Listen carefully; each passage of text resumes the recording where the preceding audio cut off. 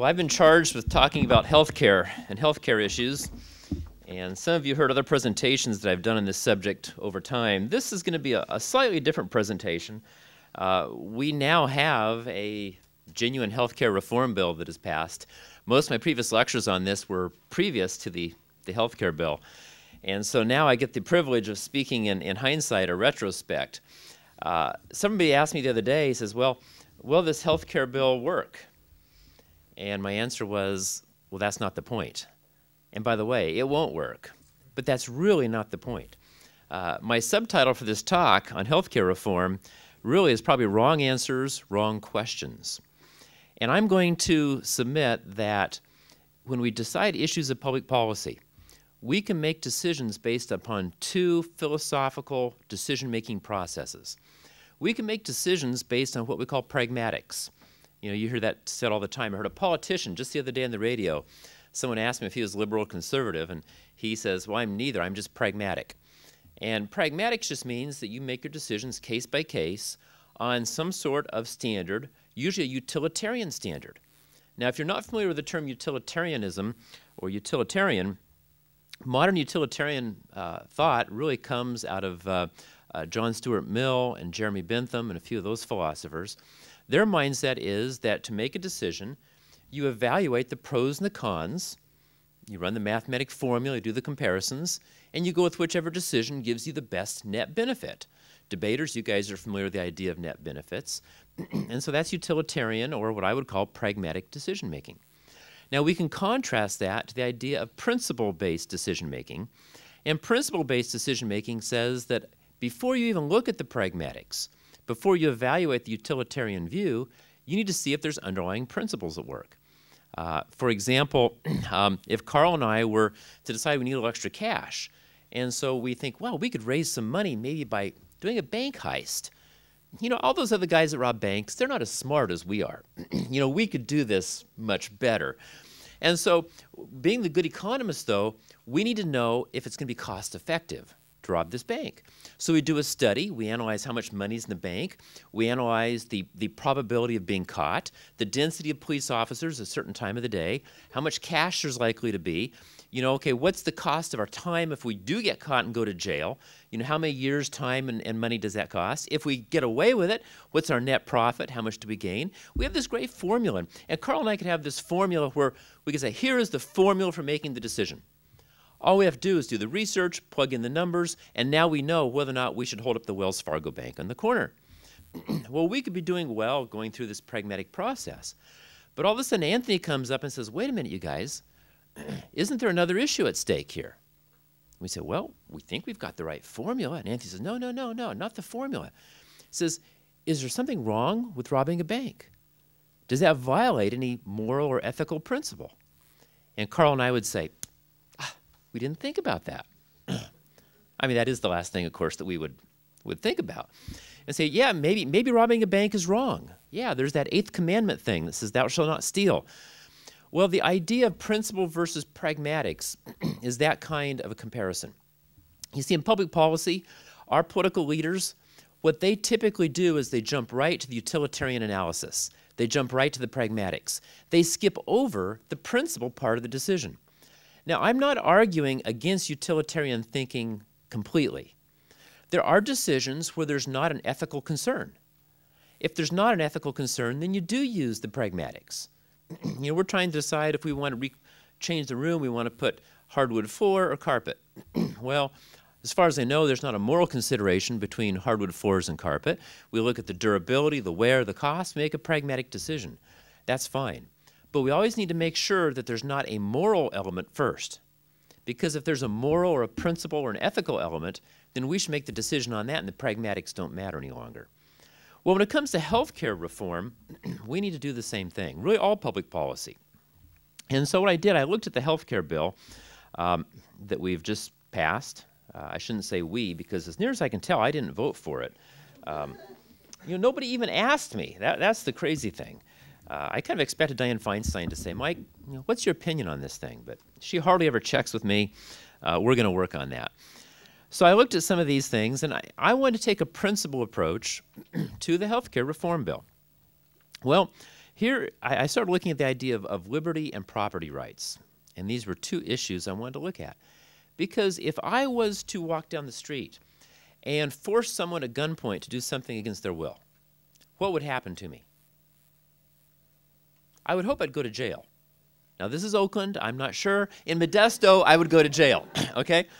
So if I take my gun out and I want to force someone to make a contribution to my favorite cause, I would suspect if I did that at gunpoint that I might end up in jail. Either that or the other person would shoot back. Either way, I've got a negative consequence.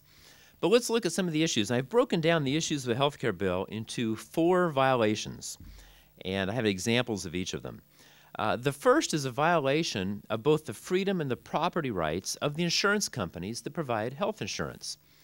And there are numerous violations for these companies. Now, keep in mind, I'm skipping some principles here that maybe should have been dealt with first, but like Greg mentioned, when you do a short presentation, you have to do some assumptions. I'm going to assume that this audience is an audience that understands the idea of property rights. When you own something, you should have a right to continue to own it unless you've violated someone else's rights. And if you own property, you should have the right to control how that property is used, so long as you don't use it to the detriment of someone else. Well, let's look at these 4 issues, the first being the freedom or the rights of the insurance companies. If you own a business, do you not have the right to decide how you're going to organize that business? You know, McDonald's gets to choose whether or not they're going to sell quarter pounders or 1/8 pounders or 16th pounders.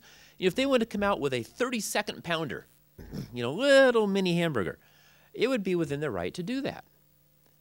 But wait a minute, we have a government now that's going to regulate how businesses engage in business.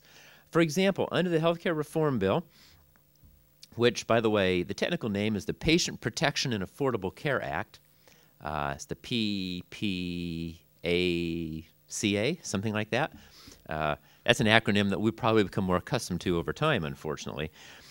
There's a provision there that will limit the ability of insurance companies to reject a customer.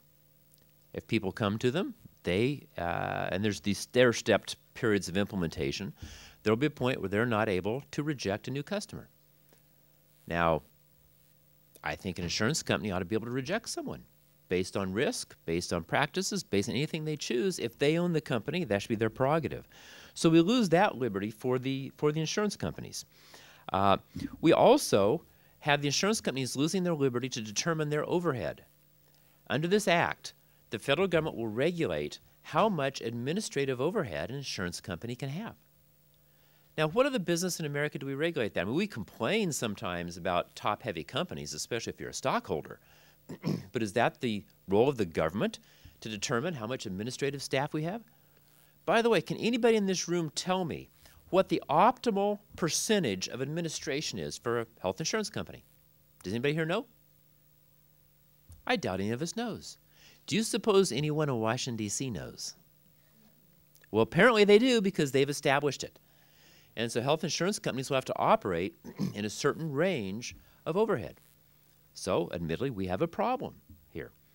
Also, thirdly, is that now insurance companies lose their privacy on internal matters. They have to disclose salaries and information that would otherwise be held privately.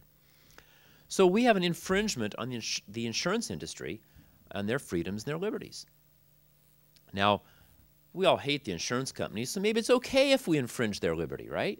That's kind of the modern mindset. Well, let's look at the freedom of consumers. The healthcare bill violates the liberty and the property rights of healthcare consumers. For example, I would think there's an inherent right for all of us to not purchase a product. But guess what? There's a point that kicks in, and there are a couple of exceptions I will grant, but in general, Americans will be forced to buy health insurance.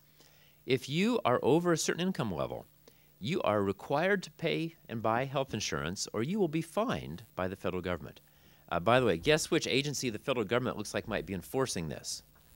The Internal Revenue Service, our favorite federal agency. So now we lose the liberty not to purchase a product. Well, some would say, but wait a minute, shouldn't everybody have health insurance? Well, I have a question. Should everybody have health insurance? Well, if we believe in the paternalistic idea that the state knows best, if the state determines that's best for us, then I guess so. You know, it's interesting to me when we hear these statistics about how many uninsured Americans there are. And I'll grant that there are poor people who don't have health insurance. But the data they give you never tells you how many of those uninsured are poor people. I have a question. If you're Bill Gates, is it a problem for you personally to not have health insurance? Would there be a medical procedure or medical condition that would exceed the resources of Bill Gates? No, some of you may have heard Rush Limbaugh was in the hospital in Hawaii, was over the holidays or something. And I'm not sure what his health insurance situation is, but apparently, as the rumor has it, he paid cash for that. Is it a problem if Rush Limbaugh doesn't have health insurance? Who is it to say that someone can or cannot afford their health care? You know, the idea that we have to have insurance, again, it's government making those decisions for us. So now the consumer is forced to buy a product. You are forced to, matter of fact, now we're regulating what kind of products we purchase. Consumers will not be able to choose, say, a high deductible insurance plan. They're required to choose plans that meet a certain set of government criteria. So we have a violation of the freedom of the insurance companies. We have a violation of the freedom and the liberty of the consumer. Let's look at a third category. And this is just a random one, but there's a lot of random things in this bill. I picked this one at random, but the freedom of restaurants to run your restaurant as you see fit. You may not know this, but in the health care bill is a requirement that restaurants now have to disclose, even small restaurants, the nutritional standards of all their menu items. So the little mom and pop taco shop on the corner, they have to get a chemical analysis of their food so they know how much sodium, how much sugar, how much fat, how much grease is in that. Now, if I'm willing to go to Jose's taco shop and I like Jose's tacos, and if we have a voluntary exchange, is there any role for government to regulate how we exchange money in tacos? Well, I don't think so. Our founding fathers wouldn't have thought so, but here we have this in the health care bill. The fourth category I want to mention with health care, and there are others I could do, but that's the freedom of the taxpayer. Because the health care bill is designed to redistribute wealth. Because there are people that can't afford health care, supposedly, right? So we're going to tax other people to provide health care for those who can't afford it. So we're redistributing wealth from one person to another. Well, by doing that, we are taking away the liberty, the property of those that we're taxing. Now, I would love to do this study, and maybe someone will finance the research. I would love to go and do a survey of America and find out what percentage of Americans think they are going to get more for less with the health care bill. Do you think you're going to get something for nothing? Because if people think they're going to get something for nothing, if they think they're going to get more services for less money, then what is the corollary? What is the logical other side of the coin? If some people are getting more and paying less, what has to happen? Somebody else has to get less and pay more. I mean, it's a simple mathematic formula, right? I mean, what's on one side of the equal sign has to equal what's on the other side of the equal sign. Unless somehow you believe that government management of our health care is going to provide increased efficiencies. Is there anyone here that believes that delivery will be more efficient? Well, if you don't think delivery will be more efficient, the only way we can provide more care to the poor or any other class is to charge somebody more money, right? So obviously we're taking money from one and giving to another violation of liberty on principle. You see, I don't believe that the health care bill passes muster from a utilitarian perspective, but that is not the primary question. The primary question should be first, does this bill violate any moral or ethical standards? And I think it does. It's stealing, it's taking from the rich and giving to the poor, it's taking away the liberty of restaurants, it's taking away the freedom of the consumer, it's taking away the freedom of the healthcare industries, the insurance companies. That is the standard by which we ought to judge it. Now, only if there was no ethical or moral violations, then we would study the utility of it. But that should be a secondary consideration. Now, I will just give one little set of analysis on utility for all of you. And again, these abbreviated sessions, we can't go into a lot of depth. But here's just a quick utilitarian perspective. And if we had more time, I would give you the supply and demand graphs. But if you picture the idea of supply and demand, and most of you understand that, supply is the ability of a producer to produce a product. So who are the suppliers of healthcare in America? Give me an example. Who supplies health care? What category? Hospitals, good. What else? Okay, Kaiser, it's insurance companies, HMOs or providers, pharmaceutical companies, doctors, nurses. These are the producers. They provide the supply, right? Then on the other side of the equation, we have the consumers. They are the demand. Consumers, that's you and I. Now, the price of healthcare seems to be the root problem, right? I mean, that's what we're complaining about. Healthcare prices are high. Well, if you understand supply and demand, you understand that price is simply a reflection of where the supply curve and the demand curve cross, right? We can reduce the price of healthcare by doing one of two things. We can reduce demand. All we have to do is get half of you not to go to the doctor when you're sick, and price would go down. Or we could increase supply. We could double the number of doctors, hospitals, and nurses, and price would go down. You wouldn't have to double it. It would be proportional. A 5% increase in supply would have an effect. But do you guys understand that? The way to drop price is either to reduce demand or increase supply. There is no other way to change price unless you can get efficiencies. And I think most of us here understand that the private sector is always going to be more efficient. So at least for the sake of this discussion, we can take efficiency off the table. So if we know the only way to get a price decrease is by those two formulas, let me ask you a question. When the government introduces a new program to provide health care to the poor, like the Medicare program in 1968, or the Medicaid program, also passed in 1968, those programs provided health care at no or little cost to the elderly and the poor. What did that do to demand? When the government provides more things for people that couldn't afford it before, demand goes up, right? So if that demand goes up, what happens to prices? Prices go up. Is there any wonder that our healthcare prices have gone up? Now, this new healthcare bill, we're going to provide more healthcare for more people that couldn't afford it, have a third-party payer, so that's going to do what to demand? That'll further increase demand, putting more pressure on price. Now, in a free market, as price goes up, what happens to supply? Normally the suppliers respond, right? Gee, it's more profitable to be a doctor now, so more people go into medicine. Unfortunately, we have a problem. In our system, our supply of doctors and medical schools is regulated. It's not allowed to fluctuate based on the price. The state medical boards and the AMA control how many medical schools there can be, and they also control the number of admissions to medical schools in America. Nursing schools are not as limited, but they're limited as well. So we have all these limitations on the supply that are artificially imposed. So while we're capping the supply, our government policies are increasing demand. What's the effective price going to be? More escalation of price. Now, as the government takes on more and more of paying the bill, then government's going to have a bigger and bigger bill as the price goes up. And just like the UK and the Netherlands and Canada and every other nation that's moved to more government control of healthcare, when the government provides more healthcare, demand increases, price goes up, pretty soon it's prohibitively expensive, so now the government has to find some way to lower demand. Well, they don't lower demand by taking away the benefits, they lower the demand by rationing. And they've got tables and charts that determine who gets which care. They've got it in Canada, they've got it in England, they've got it in most of the European nations. They look at your age, your health condition, the procedure you need, and it says yes or no, we'll provide that to you.